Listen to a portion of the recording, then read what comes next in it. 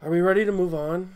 Let's do it. All right. Let's talk about the Clone Wars review, Shadow of the Malevolence. Easy is the path to wisdom for those not blinded by ego.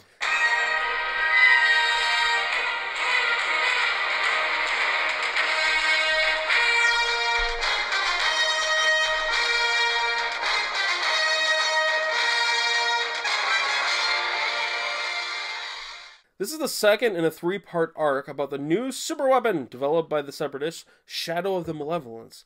It chronicles Anakin Skywalker's attempts to blast Grievous to oblivion and save the day with Shadow Squadron before the bad guys can come and destroy a Republic medical installation. Making things harder than they should be, General Skywalker's stubborn attitude leads them into some unneeded trouble. Will that attitude lead them into a death trap? What did you like about this one, Luke Neitzel?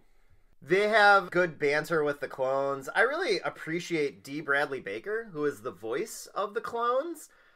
It can't be an easy job to have to voice hundreds of characters that all have to have the exact same voice, but to still make them distinct and different. And he does a really good job in this one because the Shadow Squadron is Anakin's group of clone troopers who are going to fly bombers because they're going to go try and bomb the Malevolence and take it out. So they have to follow him through. And I think there's probably about 25 of them. And he does give them distinct flair and all these things while using the same voice. And I'm really impressed by that because that has to be really hard to pull off. And I think he's probably just going to give us more of that as time goes by, which is fun to see. Now, they take this flight and Anakin kind of bucks the rules, which I think is a good thing to show because that's what we've been led to believe about his fall, is that he does things outside the lines, and that's the quick and easy path, right? Is what leads him to the dark side. So this was a good example of it. He doesn't go the right way. He takes shortcuts. He endangers them. He also almost loses. He does lose some of them on their bombing run, and he has to change his actual mission at the end because he wants to take out Grievous because he thinks that'll end the war. But if he does that, he's probably going to lose his whole squadron, and they might not even take out the Malevolence. So instead, he takes out the ion cannon, which basically saves most of the fleet. You see some growth from Anakin, but you also see some of that brashness that they talk about in the later movies. I enjoyed that. I also enjoyed General Grievous in this one because he murders his droids and they call him out on how he just doesn't care, which I think makes him a little bit scarier. It was funny but scary. Like, I enjoyed it, and it's kind of what a lot of people want to do to those droids is just knock their head off when they start talking. So, yeah, I imagine you got a lot of pleasure out of that as well. Going back real quick to Anakin, the movie shows us how angry and whiny is the movies that we saw in the past, but this shows us another aspect, and that seems important to the later Vader character. That's his arrogance. I like that we deal with that in this issue in a very direct way. His arrogance leads to the lives of those clone troopers that we spent 2 episodes previously worrying about, directly leads to their deaths, and I thought that was really, really important. I also like the music in this episode. It's very hard to do John Williams without being John Williams, and we found that out in Rogue One, although I've got some comments some other time about the music in Rogue One. And I thought Ahsoka continues to get better and better. And she gets pants! Yeah, hey, that's pants. right. She's still wearing a tube top and miniskirt, but she's got pants on under them. Yeah, that's right. Somebody got to George Lucas and one day Dave she'll Filoni. get a full outfit. The Nebula, I thought, looked amazing. I don't know if it served much purpose, but there's like the orangey haze that the Shadow Squadron goes through, and they encounter these like giant whale manta ray things, and it just looks cool. Hated it. Yeah, it's not actually cool, but it looks cool. It didn't seem like Star Wars. The manta rays looked dumb. I don't think they look dumb. Oh, I thought they looked harsh. I thought it was a very bad character design. They weren't threatening, even though they were supposed to be threatening. And one of them kind of bats Matchstick, who's one of the clone troopers, A-Wing, but they don't do anything. Those aren't A-Wings, Y-Wings. But that's all they really do. That's not my problem with them. The look is cool. I'm going to talk about them more in the bad part, but I didn't even think they looked cool. The effect and the idea I thought was bad, but I thought the look was cool. Last thing, space battle, really, really good. It gives you the tension that I want, seems to split the difference between the chaos that this show seems to like and the dramatic tension that I think is necessary to build excitement. Loved this space battle. Do you want to get to the bad since we're talking about space whales? Well, yeah, because this is a bad episode. All right, the space whales. It's beautiful, but nothing really happens, and there's a lot of talking that doesn't build any of the characters, doesn't build anything. It's just there, and it feels like filler. The whole point is so that Anakin made a bad decision, right? Right. Instead of going the route he should have gone, he tried to take a literal shortcut, and it took him through space whales that endangered some of the Y-Wings. They weren't even pretty. But it just didn't feel like it fit, and it was bad, and the minute they did that, the whole episode just took a sour note for me, and I think I was unable to recover. Well, it's so slow, too. I mean, a lot of times in Star Wars, they can make a bad decision, but we just keep going to the action, so it's almost like... I heard Billy Corgan talk about one time in, like, live shows, when you hit a wrong note in a live show, who cares? Because you just keep going. Sure. And that happens a lot in Star Wars, but this just kept dragging. The second act was just terribly slow. Yeah. One thing, going back to the first act, Anakin like predicts the entire plan right away from Grievous. Like they're doing this, so they must be doing this and this and this. He only takes a handful of fighters on a mission that's super important to the Republic's survival. They paint the Malevolence as the main weapon of the entire thing, and they send 20 bombers. No, it was less than 20. Was it less than 20? Yeah. Oh yeah, because each had gunners, so it was probably like 10. Right. And then Plo Koon just volunteers to go with. They didn't even assign him to go. So they have one starfighter and a bunch of bombers. They don't send their entire fleet or even a squadron. And the Malevolence itself and Grievous on it. Last week they find out about the Malevolence, and Dooku wants to have Grievous killed basically. And this week he doesn't care, and he thinks he's praising him like he's oh, I'm so glad you're in charge of this ship. Oh, well, what would we do without you as our leader? Which didn't fit what they just did. And then they destroy the Malevolence. And now we're 3 episodes in, and you kind of set up this major arc, and then you just solved it. And we still have an episode. This is part 2. We have another episode about the Malevolence. I don't know. I mean, we'll see what happens with that one, but it's called, like, I don't know, Dawn of the Planet of the Malevolence. Yeah, there we go. I don't really know. The Quest for exactly Peace. That's right. One other thing, like, Ahsoka is always mentioning, like, how they cannot lose any ships. She, like, mentions it, like, 3 times. We can't lose any ships. We can't lose any ships. And then, like, when they lost 6, 7, and 10, but she only says 2 of the names. So she mentions, like, there's 3 of them, but then it's, like, Matchstick and Tag, I think. And there's, like, no third one. So, like, even Ahsoka doesn't care about the third clone. They didn't bother to learn all their names. Right. Just a couple of them. This one's bad, right? Yeah, and there are some other things that annoyed me as well. This is a minor thing, and I don't even know why it bothers me, but at this time, the Tartakovsky Clone Wars series is still canon. My understanding is that it's not canon anymore, but at the time it was. And how that show that ended in 2003, leading right up to Revenge of the Sith being released, introduced Grievous.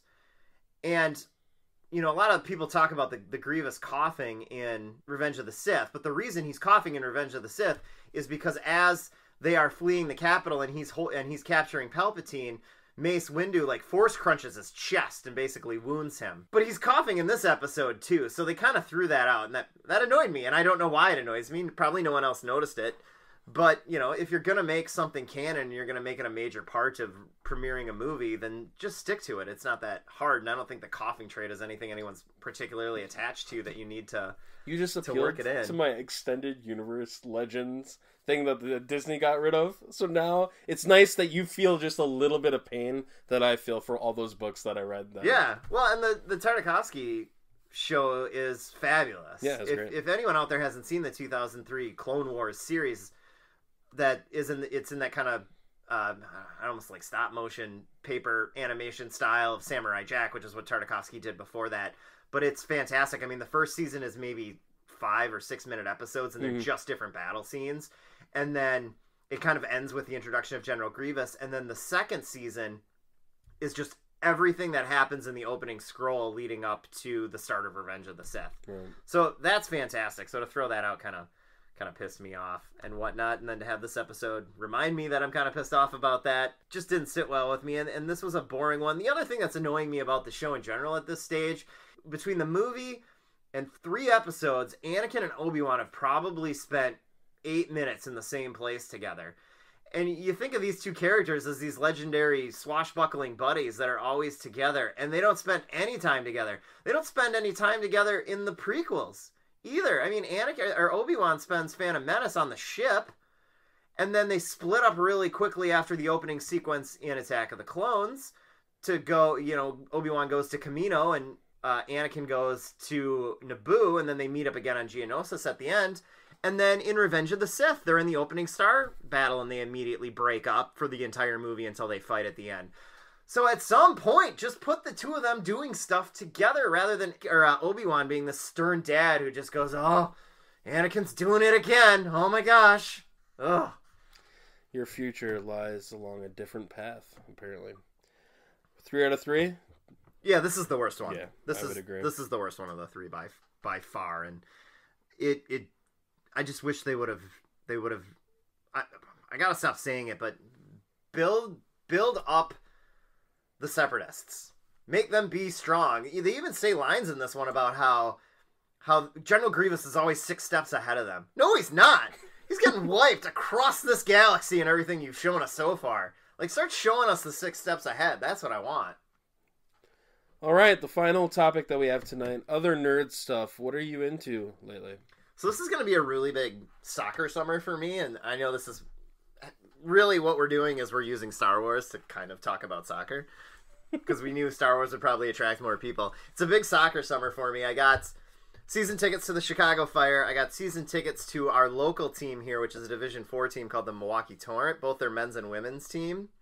And the rumor on the street is that Dortmund is going to be playing in Chicago, and my son loves Dortmund. He has a Dortmund jersey. All he wants for his birthday is Dortmund shorts and socks to match it. He loves Christian Pulisic. So if they come, I definitely got to take him to that. So I pulled out recently a couple new soccer books that I've purchased that I really enjoy. And the one I'll talk about is Das Reboot, which is a story of the German Soccer Federation, how they were failing and how they kind of restarted their program. And it kind of intercuts between the history of their program and what they're doing to change it. And then the next chapter will be about a certain game at the last World Cup, which they won. So it's a really fun narrative, especially if you like German soccer and you're familiar with some of those players. But it's also a thing where U.S. soccer is right now. I just want to mail copies to, Sunil Gulati and all these other talking heads that are in charge of U.S. soccer to be like, please just read this and start doing some of this stuff because they really figured out a fantastic system and they got results right away. And it's a fun read. So it's called Das Reboot. Das Reboot. For me, Frank Miller's Daredevil. If you are a fan of Batman, much of what we think of Batman now comes the major shift. You could argue Denny O'Neil. For me, I think it really hit home with Frank Miller. But Frank Miller did Daredevil before he did Batman and did a lot of the things that he's known for Batman in Daredevil and set that sort of atmosphere up. He's the creator of Elektra, one of my favorite characters. Did really interesting work with Bullseye, and that's a great read if you get the chance, if you can read his run on Daredevil. Which is a good tune-up because we got to be narrowing in on another season soon too. Season 3. I don't know who's in it. I'm really hoping that Bullseye is in it. That would be my dream right now, but I guess we'll have to see. They just cast Joanne Whaley, Val Kilmer's ex-wife, who was in Willow, as Daredevil's mom. I just saw that. That's a spoiler. Across you just spoiled it. Spoiler alert! Didn't everyone know that was his mom? I think no, they tell you he's Sister Maggie. No, that's not. Yeah, it's his mom. It's a spoiler. It's a spoiler. That's fine. She nurses him to. I'll throw it in the comments. We better go. You better go. We better go right now before we get in trouble. Tell me I suck. This has been Miah Madrid and also Luke Neitzel. Luke, where can they find you on Twitter? I am at Luke_Neitzel, Neitzel. And for me, at Miah Madrid. It's been fun. Please don't hurt Luke too bad about that spoiler. We'll see you later. Bye.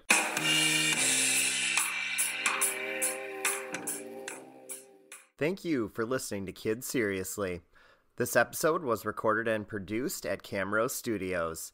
Visit our website at www.kidseriously.wordpress.com or email us at kidseriouslyradio@gmail.com. You can also follow us on Twitter at Kidseriously. Until next time.